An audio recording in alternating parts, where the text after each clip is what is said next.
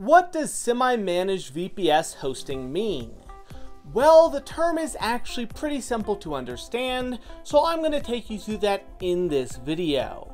Before we do get into it though, just a reminder to leave a like, subscribe, and hit that notification bell, and I will leave a link to one of my recommended VPS hosts in the description below so you can check it out. However, let's go ahead and get started. Now, semi-managed VPS hosting is basically like VPS hosting or managed VPS hosting, however, it's the in-between hosting type. What this means is that strictly unmanaged VPS hosting will not have any management and you will be responsible for basically everything on the entire system. Managed VPS hosting, of course, is basically the opposite from my understanding, and this means that you are going to have pretty much everything managed for you.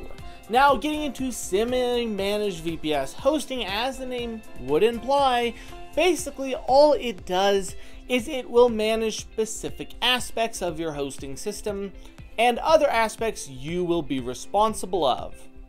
Now, what this means is that, for example, they may manage updates and security, however, you might need to manage initial server setup or continued server setup. Basically, you will have certain things which you will be responsible for managing all of, and the company will manage the other part.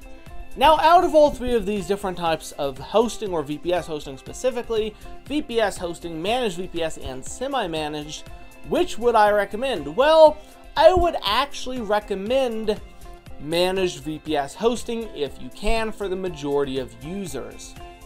The reason I would recommend it is because the majority of people, including a lot of people I know and a lot of people who I do consult for, don't either have the time, experience, or skill to actually fully manage their own system.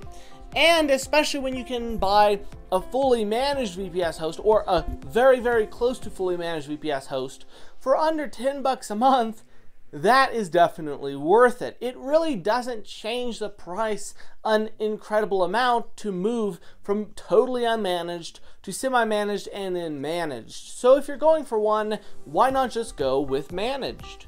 Now, I will actually, of course, leave a link in the description to a host which I personally love using called Scala Hosting. Scala Hosting is basically a managed VPS host, and they provide super good and high quality VPS hosting. So if you want to check them out, you can do that through my link in the description. But that is going to do it for this video. So thanks for watching, and I will see you in the next video.